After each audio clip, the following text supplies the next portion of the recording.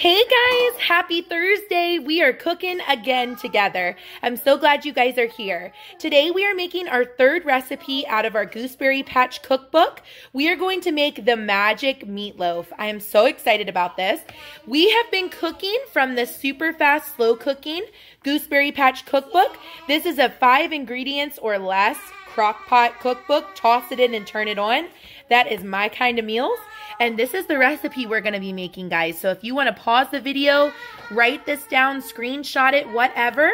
I have been trying to make some recipes out of some cookbooks that I've gotten for Christmas, and this is my first one. I would cook a lot from Pinterest, and I have so many cookbooks that I'm like, why am I not doing more with my cookbooks? So this is what we're making today. There is 2 pounds of ground beef, 2 eggs beaten, a cup of quick cooking oats, a cup of ketchup, and mild salsa. I think, guys, I might actually, too, add some extra things like some green peppers and some onion and make this a little bit my own. But I'm really excited to make a meatloaf in the crock pot. I have never made a meatloaf in the crock pot. My little cameraman today as I prepare the meatloaf since my hands are going to be dirty. Are you ready? Yes. Okay, guys, so I've got my handy dandy videographer helping me. So I've got my beef in here. There's just a little bit down in here where I might have to get in with my hands where it was still a little bit cold and frozen because I did thaw this out in the microwave. But I just did sprinkle some fresh onion. I was gonna maybe do some green pepper, but I wasn't really thinking that the salsa has onion and pepper and stuff in it. I might have to get in here with my hands and break this up, but that's kind of how much onion. I didn't really measure. I just sprinkled it in there. But over here, I have measured the 2 eggs that are beaten. And then I'm going to dump in next. I've got a cup of quick cooking oats measured out there. Go.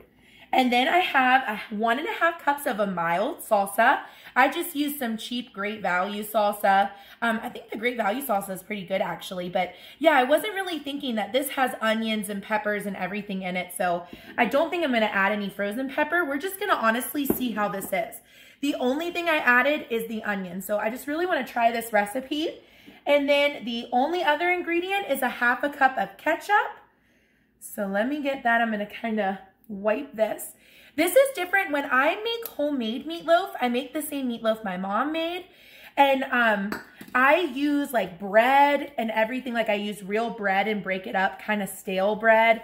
But I am going to pause the video here quick and kind of get in here with my hands. And this is kind of the messy, not so fun part of meatloaf, but I am so excited to try this. Okay, guys, so I got this mixed up pretty good. You guys want to kind of see what that looks like. So what we're going to end up doing in my crock pot, I'm going to line my crock pot with a crock pot liner. If you don't have a crock pot liner, I would maybe, it doesn't say to spray it, but I would maybe just spray it a little bit just in case. I wouldn't want it to stick. I don't think that it would, but just in case. But we're basically, the recipe says we're going to shape this into a loaf, place it in the slow cooker and cover and cook on low for 8 to 10 hours or cook on high for 4 to 6. So it says it serves about 4 to 6 people. So I'm going to cook this on high for 4 to 6 hours because I want to have this for dinner, and I'm starting it here. It's about 1:30. So I am going to get this ready to put in the crock pot. All right, guys, I'm just kind of plopping my meat in there. And I don't really know how to, it kind of takes up the whole crock pot. So it's kind of hard to make it like a loaf. I guess that kind of looks like a loaf. Even that out. I'm going to wash my hands and we'll set the crock pot. Okay, guys, so I am popping the lid on there and we're going to turn the power on. I'm going to set this to high. We're going to do 4 hours. I might do 4.5 just to be safe. I'm going to then check the temperature of this with my meat thermometer. See how it is. If it needs to go a little bit longer, we can. Luckily, my husband's off tomorrow, so if we eat dinner a little bit later tonight, no big deal. And I'm gonna hopefully serve on the side some potatoes and some kind of other vegetable, like a green, either broccoli or like maybe peas or something. I'll show you guys really quick. These I got at Walmart in our last grocery haul. I've been wanting to try these forever.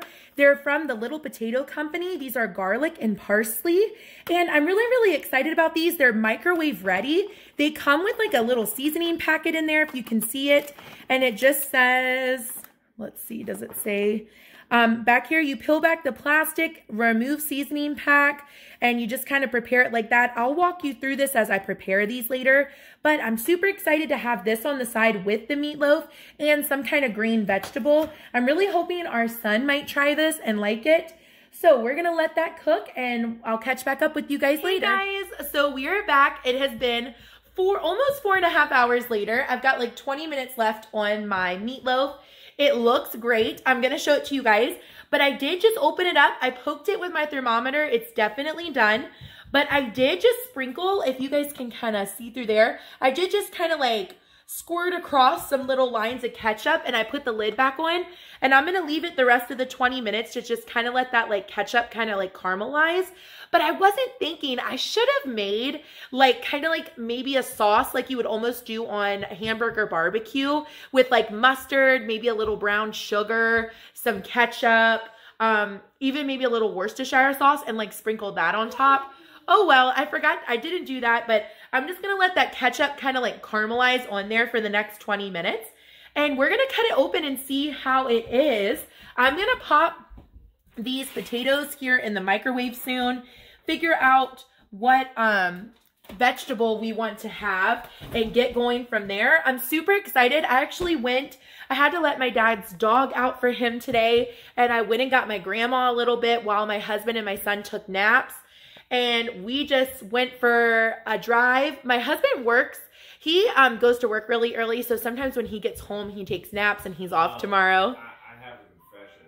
What? Did you not nap? I didn't take a nap. I try to get him to take a nap when he's off the next day so he can like stay up with me later, or he's like falling asleep at 8 o'clock. But he told me he didn't nap. Sorry. But so, yeah, so it was just super easy. I literally put this in here, went to get my grandma, was gone for a couple hours, came home, and it was pretty much done.